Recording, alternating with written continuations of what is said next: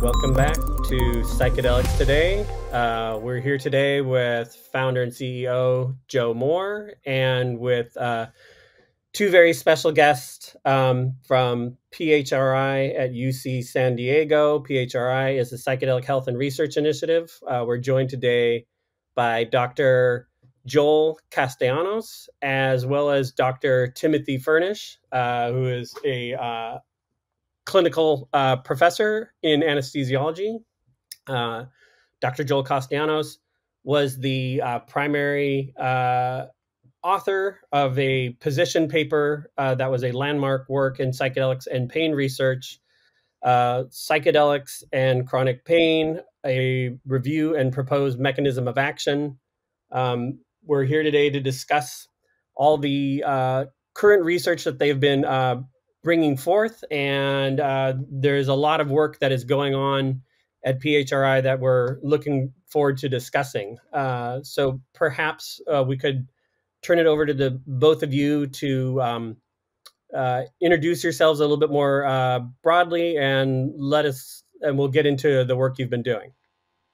Yeah, I can start off. So my name is Joel Castellanos. I'm the Medical Director of Inpatient Rehab at UC San Diego, as well as an associate or assistant professor in the Department of Anesthesia for the Center of Pain Medicine. So I'm a rehab physician and a pain physician. My interest came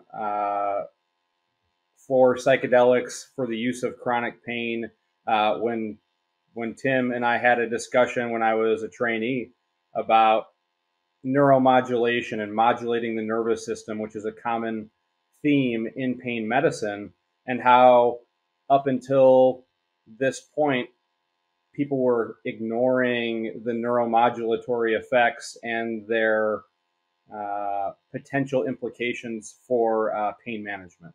And through that conversation, Dr. Furnish guided me to do my fellow presentation on it, which turned to a paper that we collaborated on along with Mark Geyer and Adam Halberstadt and Fidel Zidane and Kelly Bruno, and among others. And that was kind of the birth of the PHRI. And it's been a really great collaboration so far, and we have a lot of really awesome work ahead of us. Wonderful. And Dr. Furnish? My name's Tim Furnish. I'm a clinical professor in the Department of Anesthesia at the Center for Pain Medicine, associate chief of the pain division, and medical director for the PHRI. I first became interested in this area when a patient of mine who had rolled his ATV out in the desert, crushed his leg, and ended up getting an amputation, came and saw me after he was discharged from the hospital with pretty severe phantom limb pain. And he had tried everything. All of the other kind of neuropathic pain drugs that we would typically use, like pregabalin or gabapentin, or antidepressants like amitriptyline and nortriptyline, opioids, and none of that really had done anything. He tried smoking cannabis, also totally not effective. And then he chose to go off and use a full-on psychedelic dose of psilocybin, and came back to me and reported that his pain went to zero, which is very unusual for pain drugs to take a severe pain from something that's really high down to zero. And it lasted for a number of hours. And so over the next few weeks, he played around with using lower doses of psilocybin and combining it with, and Joel, correct me if I'm saying this wrong, but I would say a quasi-physical therapy technique called mirror visual feedback therapy, which is essentially a way of tricking the brain into seeing the mirror image of a leg or one leg, so that your brain believes that the missing leg is still there. And it's used for things like phantom limb pain. And over the course of about a month, in combining these lower doses of psilocybin and mirror visual feedback therapy, his pain went to zero and never came back. So this was the basis of a case report that Ramachandran and myself and some others published in around 2018, and also kind of became the catalyst for the PHRI. And we're ultimately starting a clinical trial for psilocybin to treat phantom limb pain. So currently you're doing, is it, I believe, a fully funded 2-year neuroimaging fMRI study into psilocybin for phantom limb pain, correct?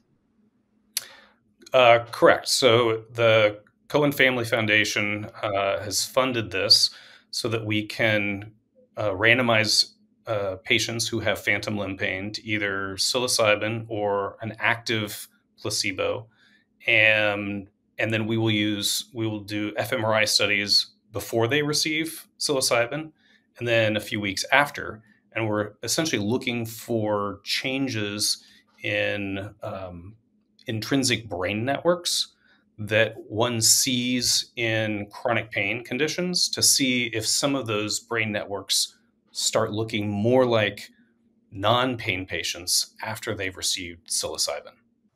So this is some of the same type of cortical reorganization that we're talking about when, say, in Robin Carhart Harris's rebus model, relaxed belief under psychedelics, where he's talking about, this. If we use his analogy of the snow globe, where you shake up the current sort of rigid, fixed cortical organization that's going on, that we see forming around, say, depression or anxiety, PTSD, OCD, take your pick, right?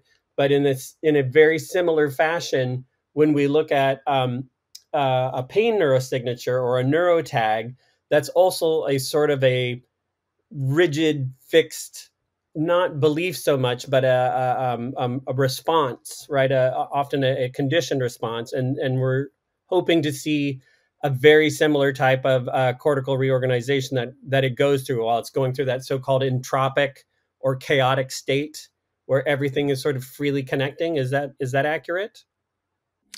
Yeah, so there are a variety of these networks, and the one that people talk about a lot with pain is the default mode network. And if you look at the cortical connectivity involved in the default mode network, and you compare somebody with a chronic pain condition to somebody who doesn't have chronic pain, just like he was showing with depression, you're going to see distinct patterns or differences among those two sets of individuals. Psychedelics, psilocybin being one of them, vastly increases those cortical connections, or at least temporarily during the psychedelic experience. And one of our theories is that we will be able to open those rigid networks, those rigid pathways of connectivity up, so that they can essentially reform in healthier ways, in ways that don't look so much like the pathways you would see in a chronic pain patient. And that may actually change their relationship with the pain. Is it so? You bring up a very interesting point there. So, um,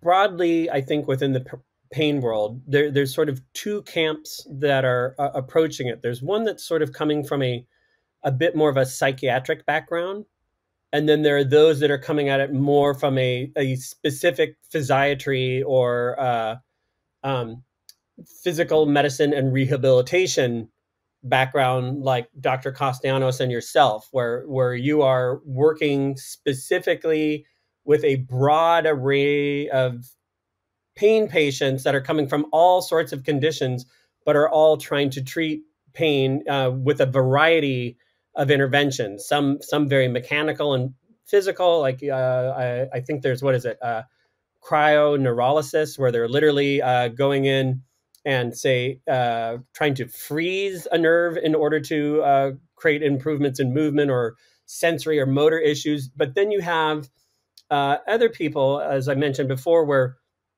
they're talking about, as you said, a reframing of that person's identity as a person in pain, or their sense of their relationship to their pain.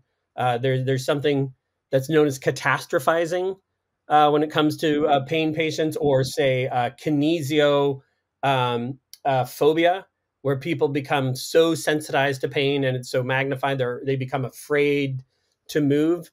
Do you think your paper goes pretty in depth, and maybe Joel can touch on this, into the other mechanisms of action besides that psychological reframing about the pain?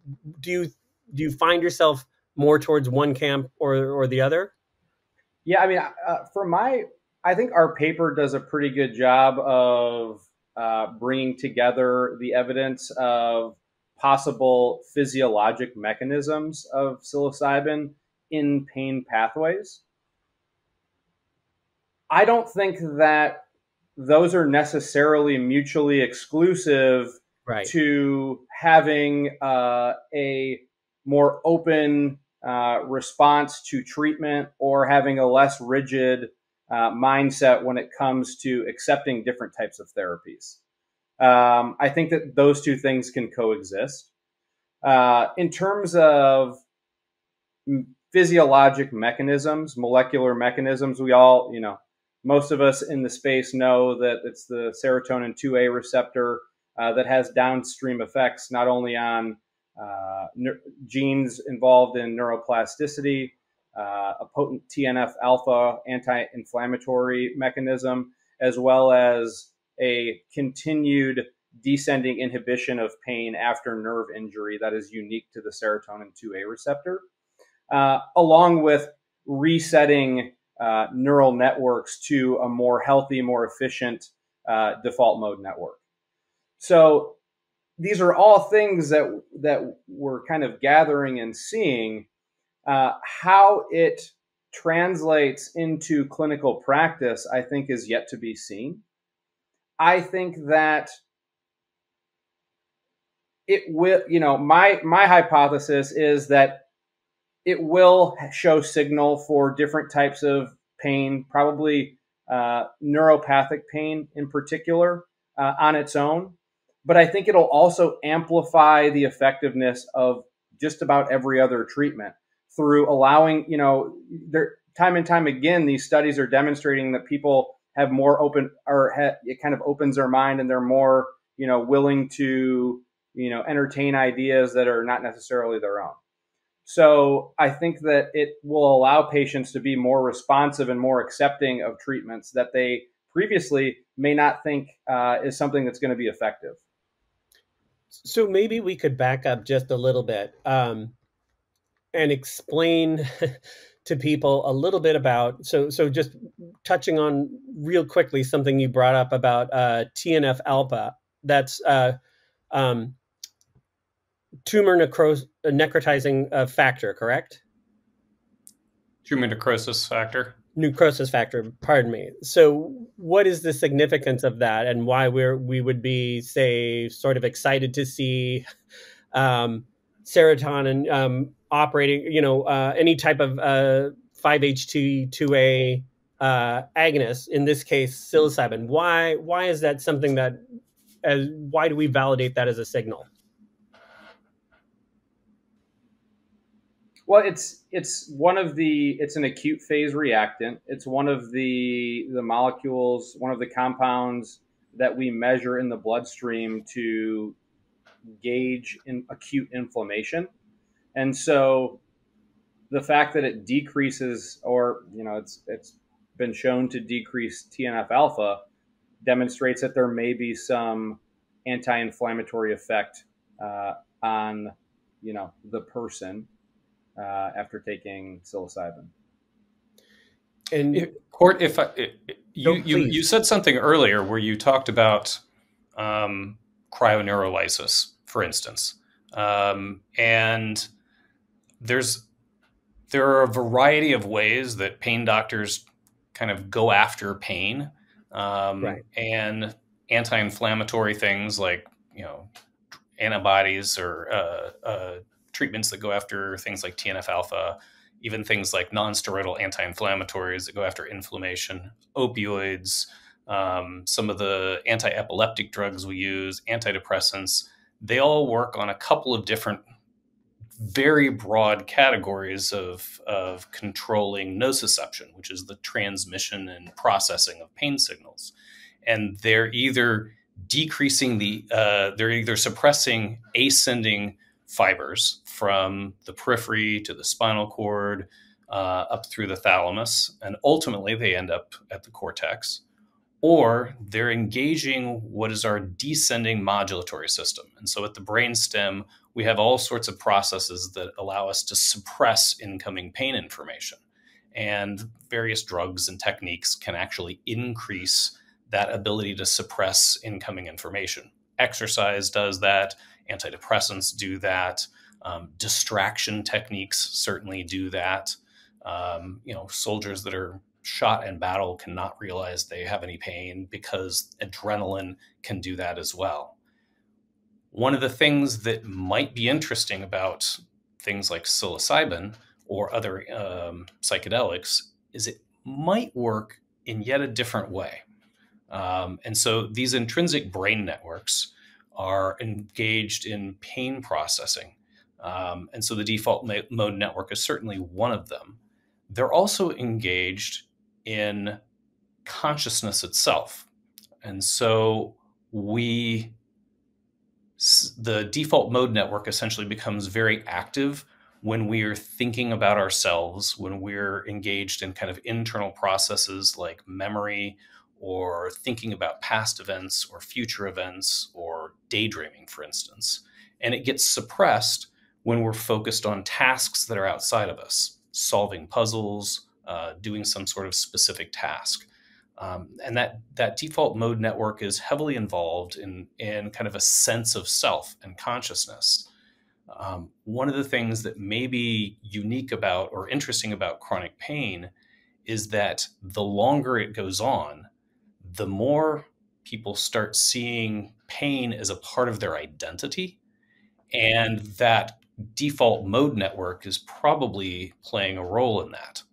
And it's possible that something like psychedelics could open up the possibility of changing that internal story so that pain is no longer so much a part of one's identity. So Joe here put up a hand when we started talking about pain and identity. I think I can bring this up since he's brought it up on the podcast before. We don't have a HIPAA relationship, Court. You're good. But yeah, so chronic pain forever, massive amount of injuries, snowboarding, skateboarding, a lot of concrete to body things and height to body things and torn tendons, cartilage, etc. So, I believe psychedelics have helped me recover quite a bit. I think without psychedelics, I'd be in a much worse physical chronic pain state. Done tons of physical therapy. I was probably in physical therapy weekly for a good 2 years straight weekly, and then, regularly months. So, personal interest here too. But Court, where were you going to go with my story? So if we, I'm trying to tie it back to the identity thing. Saying, but I certainly did identify with it for sure. But, yes. There's a lot of really cool things you can distract yourself with these days. Yeah. I think that it's so easy for it to become part of your identity when you're in chronic pain, when you're having pain day after day, the majority of days for over 3 months, that it causes you to be socially isolated. Your friends don't want to hang out with you anymore because you're just complaining about pain. It causes you to not be able to go to work. It causes you to not be able to do the things that make you feel like you. And it slowly invades. It slowly invades and becomes a big part of who you are and part of your identity. And I think I can probably speak for Tim as well as myself when I say we see this all the time. We see this in clinic every day where patients have lost who they are. And that's my favorite part about what we do is we're able to partner with them and figure out ways, figure out them, get to know them as people, get to know how they interact with their pain, and try one thing at a time to see how we can bring them closer to who they were before this pain started to take over their life. One thing that I think is really unique about UC San Diego, our Center for Pain Medicine, is we have, Tim is an anesthesiologist. I'm a physical medicine and rehabilitation physician. We have several anesthesiology trained pain physicians as well as PM&R trained physicians, but we also have emergency medicine trained pain physicians as well as neurology trained pain physicians. So we really, as well as 2 full-time pain psychologists. So we really do have this multidisciplinary clinic where we're all working together, throwing things by each other in clinic, and can each see these patients through our own lens and collaborate in a way that really allows for optimum patient care. I think it's a true strength of our department. Would you mind describing both or individually a little bit about what has changed over the last 10 to 15 years in terms of our working models for pain, how we've kind of come forward to this so-called pain neuromatrix or the biopsychosocial model? Maybe not so much that we've moved away from sort of a more mechanistic view, but that there's a little bit more of a top-down realization as in terms of what the interaction is between the central and peripheral nervous system. I mean, I think that people oftentimes confuse pain with simply nerves firing, and you're right. That we don't really view pain as simply nerves firing in the periphery when somebody is injured and traveling up the spinal cord. That there is this rich interplay between the way we think about pain, the way we perceive pain, and how we feel about it. When we talked about the psychedelics, there are other things that we employ that can act on that more psychological kind of lever to deal with pain. Cognitive behavioral therapy certainly does that. Mindfulness meditation certainly does that. But it's possible that psychedelics could influence or augment or kind of make those other things work better. So you've mentioned before, and this will go into a little explanation, but picking up on what you're just saying. So we have these signals coming from the receptors, right?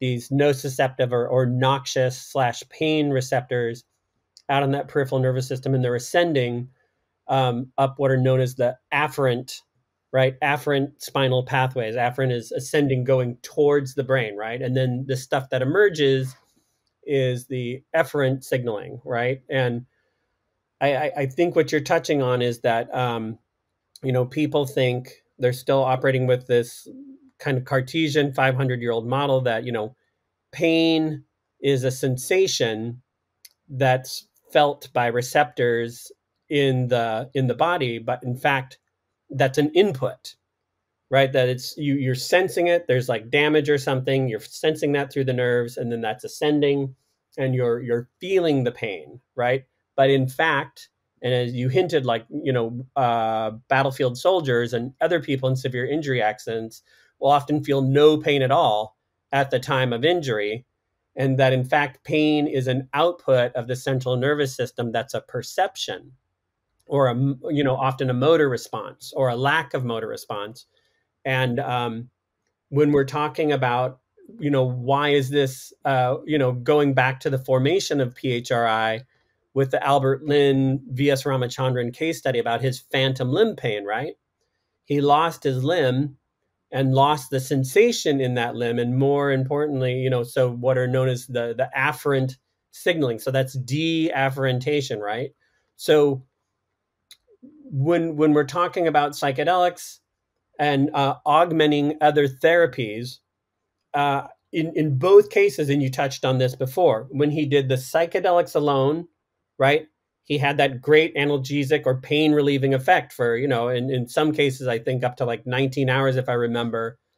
And then when he's doing the mirror visual feedback or the mirror box therapy, you know, he sticks his limb into this angled mirror. He sticks his missing limb, the stump, under the angled mirror, and then looks down at the reflection of his remaining hand, or in this case, his leg. I'm sorry. And that's enough of an input for that somatosensory strip in his brain to actually replace that missing afferent input, right? But as soon as he stops doing it, here comes back the pain. Yet he combines these together, right? And suddenly it becomes sticky. It's enduring. That pain relieving quality persists beyond the acute phase of that dosing. He's not doing it, the mirror box therapy minute to minute. And so, you know, and when you look at the depression studies, you know, it's one single large dose. And then there's people that are out of depression, you know, often treatment resistant depression for like a year or more at a time. You know, not everybody, but many. So, and in those studies, they combined the psilocybin with psychotherapy. Yes, it wasn't simply here's a drug, now go home. Thank you. That's right. There's, you know, there's some spontaneous cases out in the wild, but yes, it is. So is it safe to say this is an impact booster for neuroplasticity, and that neuroplasticity can be induced by more than just psychedelics, right? Often in any of our physiotherapy approaches, any of our neuromodulation approaches, we are trying to induce, even with the cryoneurolysis, right? Though that's very mechanical, right? Even that is trying to induce enough of a change in the inputs that it's changing what's going on up in the central nervous system. Could that be classified as a neuroplastic state inducer? Like in a really rough, like sense, or is that kind of far off? Yeah, I mean, I think that, you know, with cryoablation, we're really trying to remove that nociceptive afferent input. I think a more clean, like a spinal cord stimulation or peripheral nerve stimulation, where we're trying to change the electrical input afferently, is kind of a way that we're trying to induce neuroplasticity electronically. That's super interesting. But even physical therapy is in part about some neuroplasticity. You know, if people have stopped moving in ways because they hurt, and they've learned that moving hurts, it starts changing things in the brain to expect that pain and to continue protecting it, and then you get further loss of function. You know, part of physical therapy is literally getting more motion there, but part of it is probably inducing some neuroplasticity as you continue to gain function, and your brain learns that you can do that without, you know, being in terrible pain.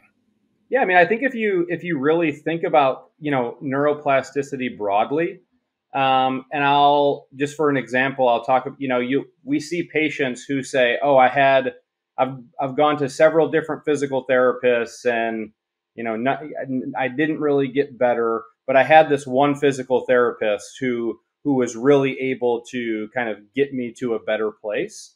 I think you hear those stories all the time, and I think that, you know, sometimes it's not necessarily that physical therapist has this secret set of clinical knowledge that these other physical therapists didn't have, but maybe that patient physician or that patient provider relationship is allowing that patient to be more open and be more entertaining of trying things and gradually stepping outside of their comfort zone. And so if we can find a substance, whether it's psychedelic or not, that can push people to be more open to different types of therapies and be on board with it, that's awesome. If it also has a direct mechanistic effect on pain perception, then it's a double whammy, really. And that's, I think that's where we think the potential really is with this, that if it can not only decrease afferent pain perception, but also allow every type of therapy to be amplified in its efficacy through opening the patient up to different ideas, then it could be a really big thing for pain and for our chronic pain patients. What's it going to take to really prove this in a clinical sense that other big institutions, is it like something like your RCT that you're working on? Absolutely. I mean, we clearly need well done randomized controlled trials. If we look back in the pre 1970s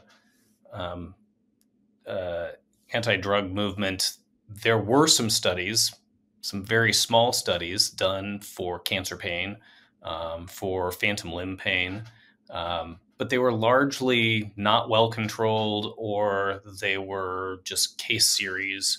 And that's not going to be very convincing. Certainly is not going to get people access to this through the FDA approval process and the insurance coverage process.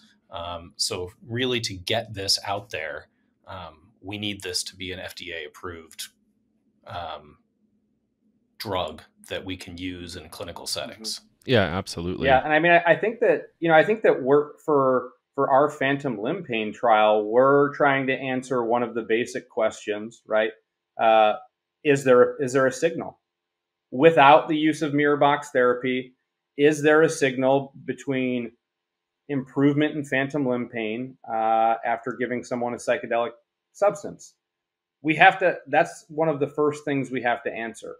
I think that there's there's more questions than there are answers right now. Does a patient have to have a psychedelic experience if the compound is working on the serotonin 2A receptor for there to be inferred benefit? It's a good question. Crazy question, though. Are there prescribable medications right now that are specifically 5-HT2A agonists? Single receptor site? Not that are like not that are specifically and only working on the serotonin 2A. I would say I chatted with the lab the other day, and they have a whole host of these, but they're absolutely only in animals currently. I mean, there used to be things like lyseride. Hopefully I'm getting that. At one point that was legal, and then there was like a BOL that you see being used within the cluster headache community, but were these psychedelic? That's not available anymore. So they weren't specifically psychedelic. Great. And as a matter of fact, they were kind of coveted a little bit because of their non-psychedelic qualities, and they were also neurochemically promiscuous. So, being a derivative of LSD, but not having any type of psychedelic effect, which is a big part of the investigation here, is like, at what level can these be used and not interfere with day-to-day activities? Because, if you're talking about taking like a high dose of psilocybin or LSD or what have you, obviously that's got some durational effects that you've got to right. My lifestyle would have to be really specific to be able to handle that. I don't think that's in my pipeline. And BOL, I think you're right. It's related to LSD, but it has no hallucinogenic component to it. And I know in some of the kind of survey data regarding cluster headache, it definitely was able to decrease the frequency of these cluster headache attacks without generating any psychedelic components. So the question about whether or not that would happen with other drugs, I think, is certainly an interesting question.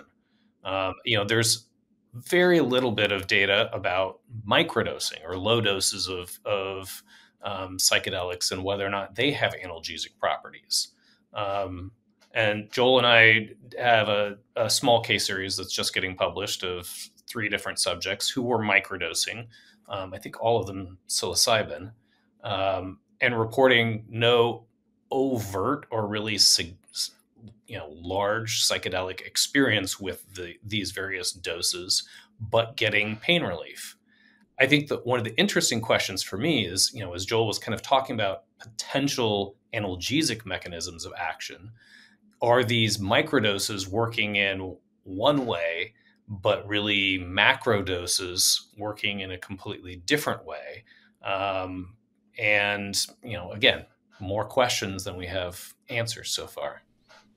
That's interesting. Do we have any data on or speculation on what kind of dose was happening in this ATV accident with the mirror box therapy?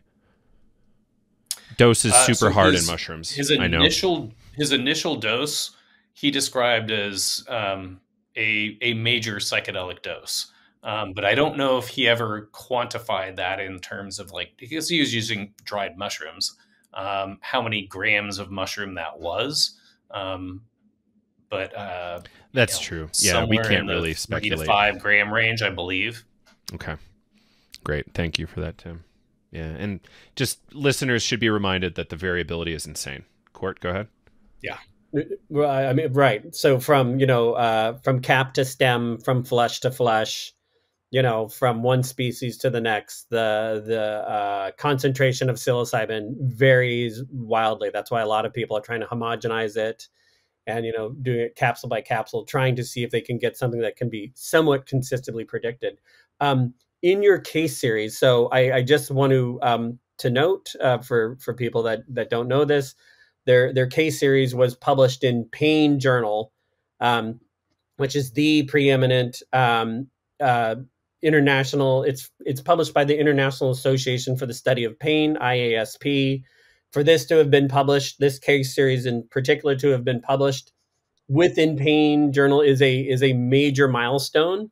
And it's catching attention as a direct result. There were 3. I'll let you guys talk about it in a second since it's yours.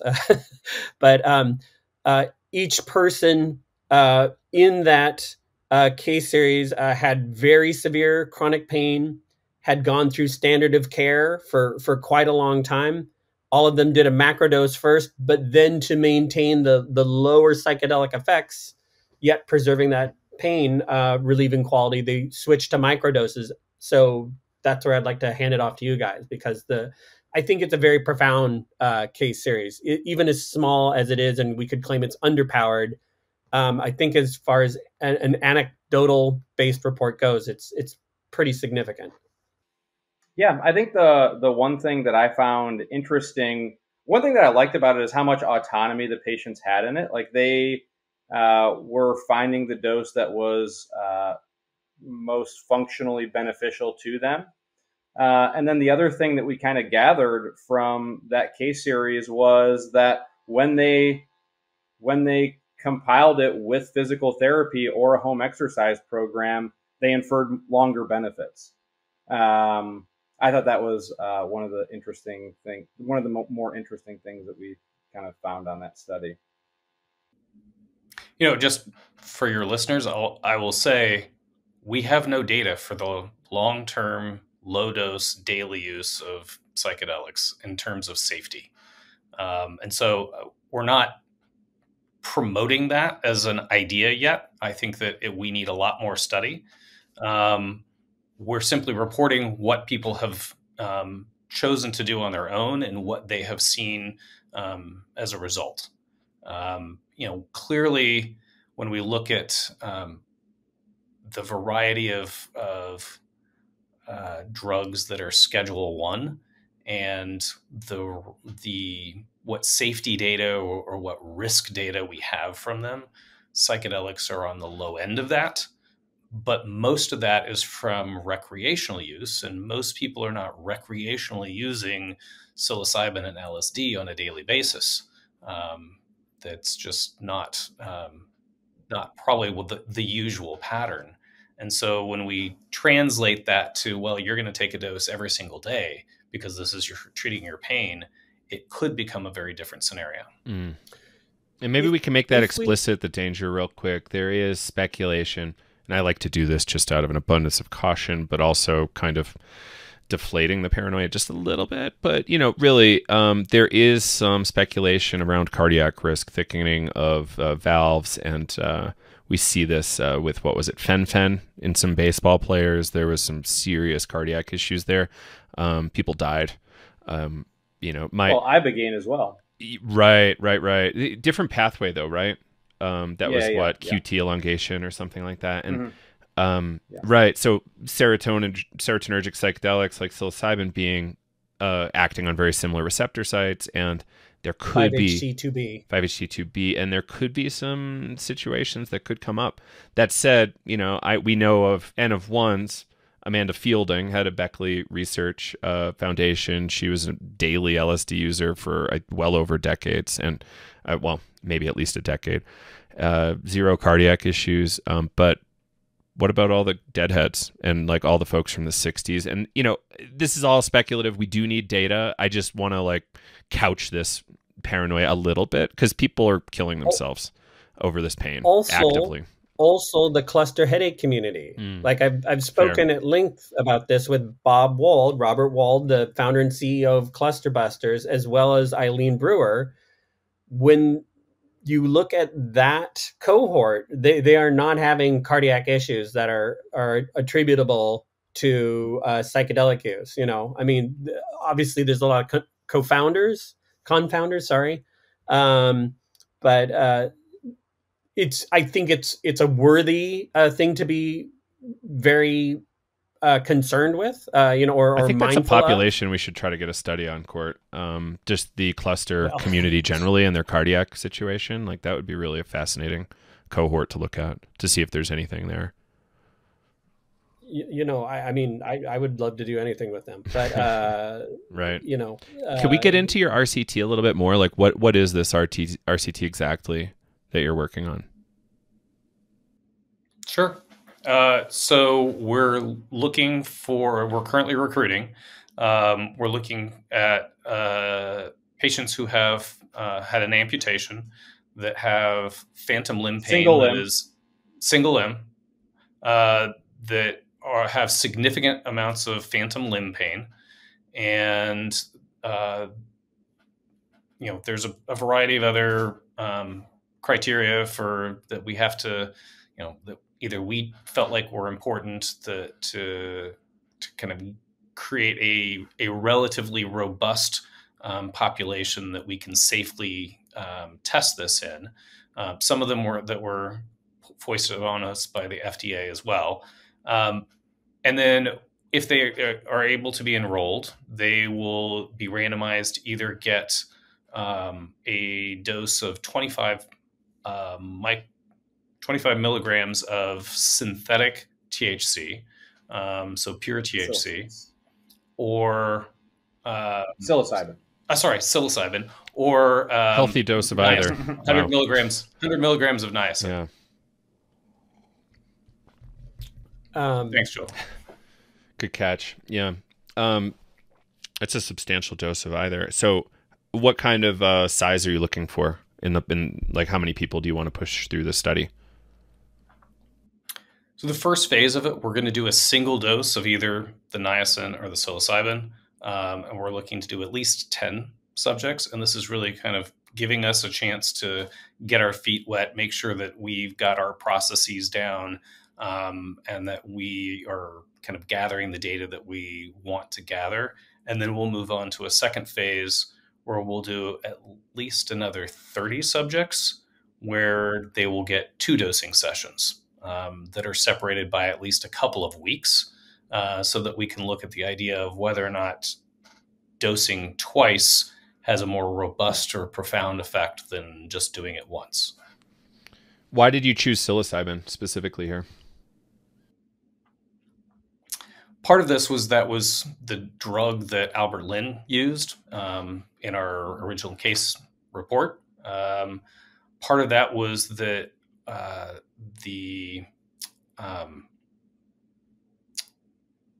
USONA Foundation was willing to, is synthesizing psilocybin in a way that can be given to humans through GCP or good clinical practice techniques, and was willing to donate that to us. So we essentially chose the drug based on those two criteria. That's fair. Yeah, and I think the studies that had been done on phantom limb pain in the 60s and 70s also, it was either going to be psilocybin or LSD. And because Albert Lin had historical benefit from psilocybin, and we had less hoops to jump through in terms of making the study feasible, it just made sense. It's true. It's probably a lot easier when there's a ton of active studies on this right now, and it's already been granted breakthrough status for other conditions. So that probably makes a lot of sense. And if you look on the clinicaltrials.gov website and look at pain studies that have been posted that are in the process, actually recruiting or working on getting ready to recruit, almost all of them are using psilocybin that are looking at psychedelics specifically. I think there may be one or two headache-related studies looking at LSD.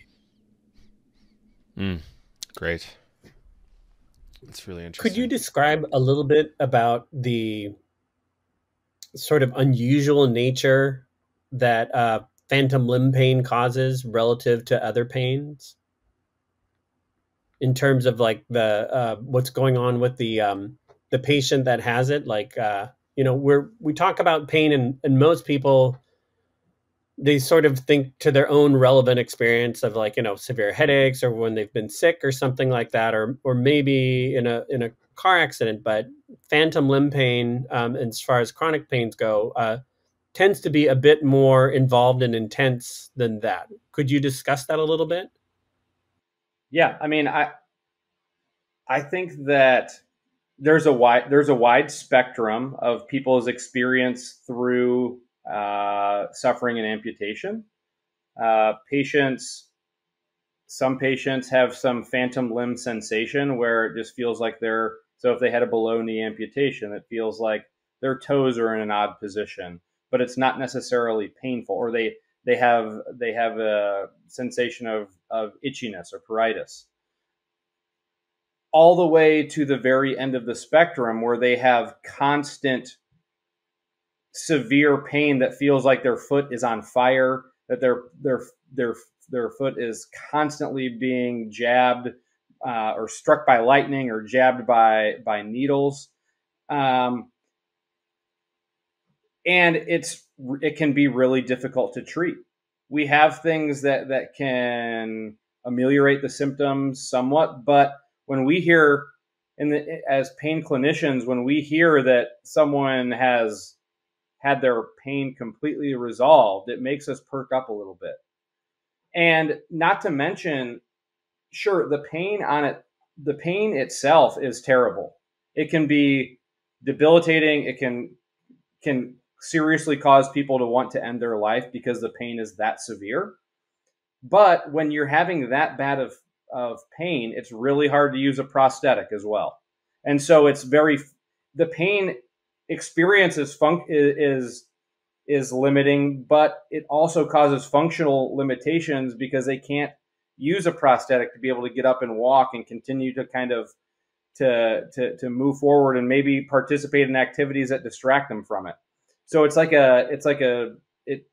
causes disability in several different ways. I had a patient a few years ago that was describing what that phantom limb pain could feel like. And there was a couple of very descriptive ways that he would describe it. And in some cases, he would say it would feel like his ankle was being bent up so that his toes could touch the front of his calf, if you can imagine that. And at other times, he would have this horrific shooting pain when he defecated or when he ejaculated. And if you can think about, not a lot of pains get described in those kinds of ways. it can be quite graphic. So I've specifically talked about that aspect that a lot of people don't realize, that many of those that have certainly lower limb, phantom limb pain also have this accompanying spreading pain into other functions because of related nerves. So urinating, defecating, ejaculation, orgasm, that all of those things are also, they're brief windows of solace that nearly all of us look to for relief. That those are moments where, like, at least this is coming up and I'll be able to, that'll be my moment of, just some type of, if not specifically pleasure, an absence of discomfort, because I'm now relieving myself in whichever way. And now that becomes something that's almost a landmine.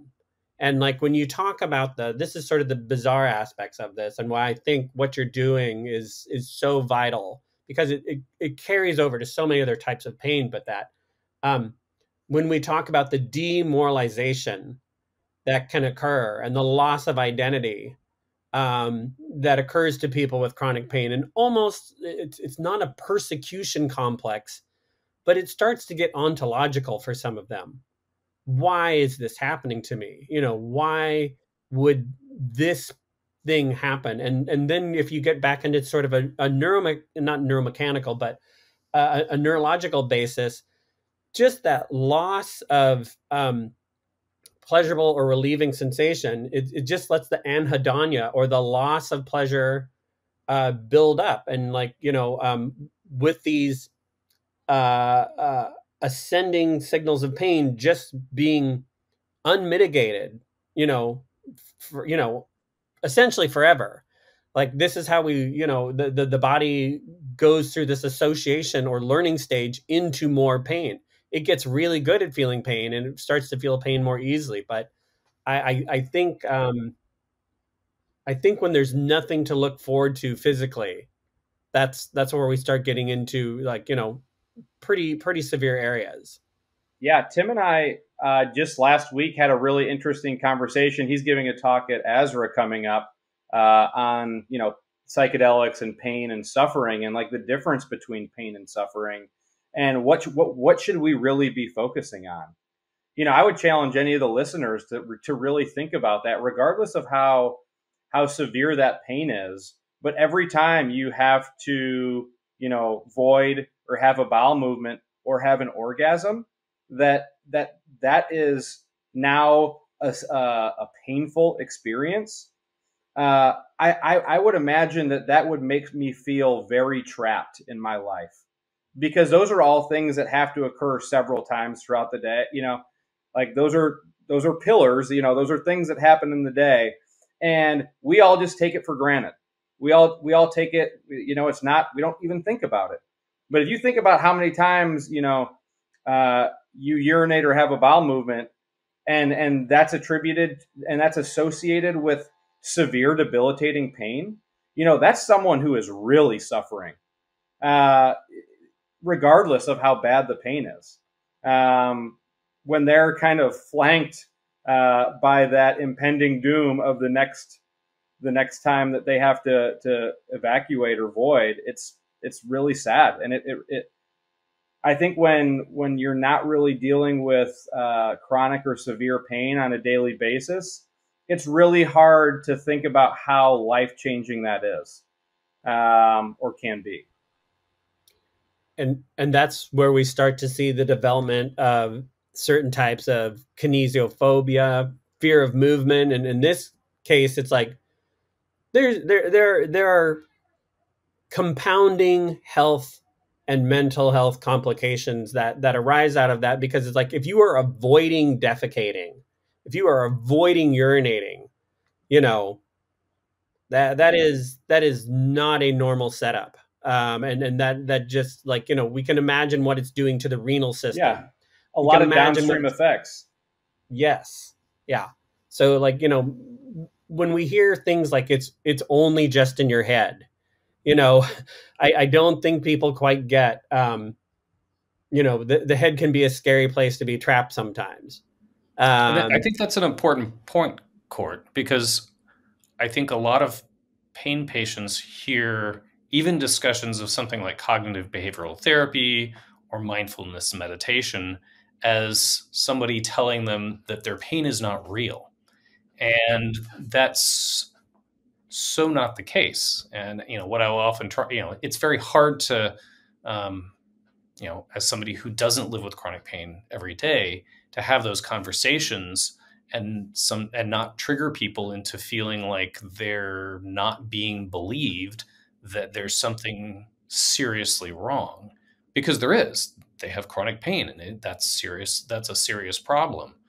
But at the same time, we experience pain in our brain, and if we didn't have a somatosensory cortex, there would be no pain to experience, no matter what's happening in the body. And so it's impossible to separate that emotional component from the actual sensory delivery of noxious stimuli.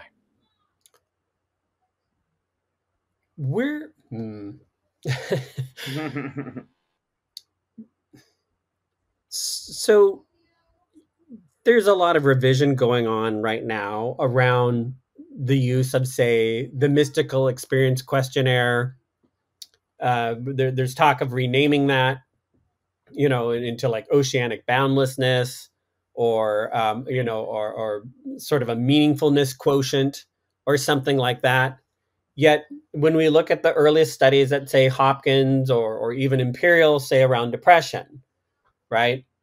And some of the other studies since then, and we look at this quality of like the stronger rating that a person puts on a mystical experience, if they had one during their session, for those type of situations, right? And their response outcomes for mental health situations, right?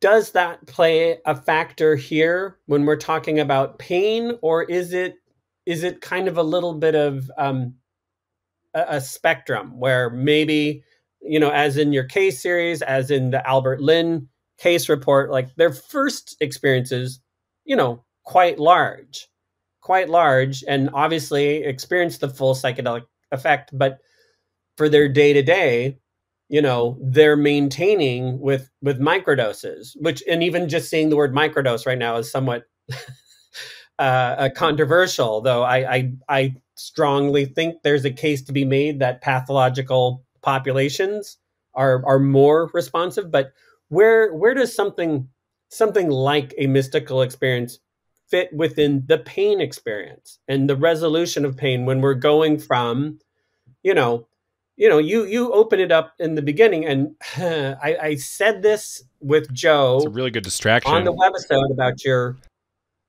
about your case series. And excuse me if I get a bit emotional here, but I said, the language you guys are using in this case series sounds very dry, sounds very measured, but really in terms of like when you read study after study after study about interventions in pain, you guys are like screaming, in my opinion, like when people are going down to 0 in an hour, after they've been fighting pain for years, or, month after month after month, like pain that goes to, on a scale of 1 to 10 to 10 and hangs out around a 7 daily, and then it's down at 0 within an hour, and then it persists.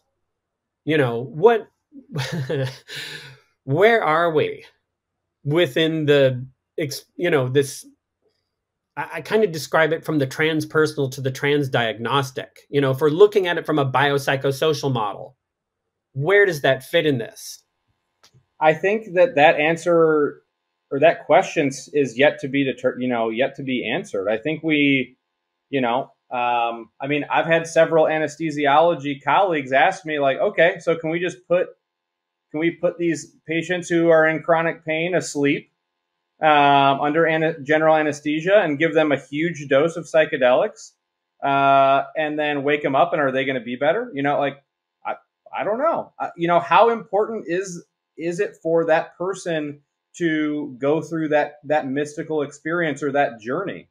I think for people who have a very externalized locus of control, I think that experience is very important, because it's like, okay, like I'm doing this on my own, like it's an actual, experience and a journey, and it can be really challenging. And that's why you need to have the support to be able to help patients through that. But, to be determined. I think that if we can find a compound that infers all the benefits without having patients to necessarily need to be intoxicated or inebriated or in a vulnerable state, I think that may be attractive to some people. But that's another thing that I think we, as this is a little bit off topic, but as psychedelics become decriminalized, and as we're getting more people trained up in how to administer psychedelics, we really need to be careful about who we're training, and making sure we set up safeguards to protect these vulnerable patients, because it's not going to take much for this whole movement that we know has so much potential to become something, if patients are taken advantage of, become something totally different. And I think that's one of the biggest Achilles heels of the psychedelic clinical movement right now. As I think we've hit an hour, Court, so I think we should wrap. And that's an amazing note to stop on, Joel, because there is a lot that we could lose here. I tend to hesitate that all of this money in biotech right now and all of the medical promise, I think we're at a different phase now than we were in the 60s. So I hold hope that even if this does happen in the wild, that we're going to do okay here in a more contained, medicalized, clinical, research-based framework.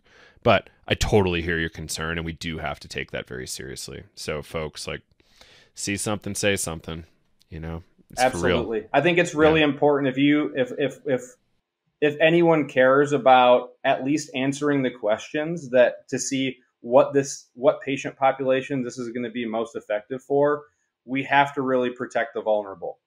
We have to make sure that we're doing this in the right way. Oh, amazing. Tim, Joel, Court, thank you so much. And let's hang out for a minute just so the audio syncs. And well, actually, anything else you want to say? Closing thoughts, closing remarks? All right, great. All right. I really appreciate your time, and I hope we can do it again. Thank you for having us. Yeah, I think it was a long time coming. Great conversation. I just hope that we can continue to kind of walk this path together. I mean, I think, the advocacy, Joe, that you've done through psychedelics today, and I mean, we both know how passionate Court is about all of this and how well he knows the psychedelic pain space like the back of his hand. I really hope that we continue to kind of push things forward in a way that is the right way.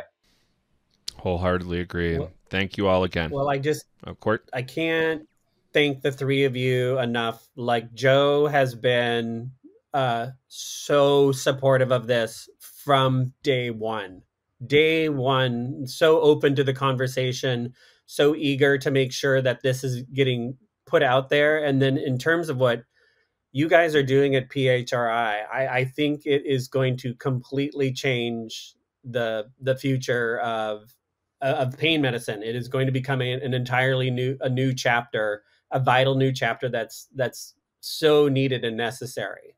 So I can't thank you enough for what you and your colleagues are doing out there.